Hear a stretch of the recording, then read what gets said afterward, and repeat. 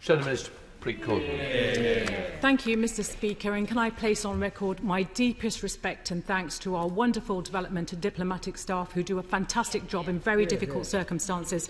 Mr Speaker, I visited Afghanistan this month, which was truly heartrending. It appears I and my friend, the Right Honourable Member for Tottenham, are the only British MPs to have visited. I wonder why the Secretary of State has failed to visit 1 year on since the fall of Kabul. The Foreign Secretary knows that protecting development gains for women in Afghanistan is fundamental, given millions are facing starvation, new restrictions and the loss of livelihoods. But rather than hosting a summit, maybe she can explain what she meant when she said, and I quote, "We are restoring the aid budget for women and girls back to previous levels, and we're also restoring the humanitarian aid budget."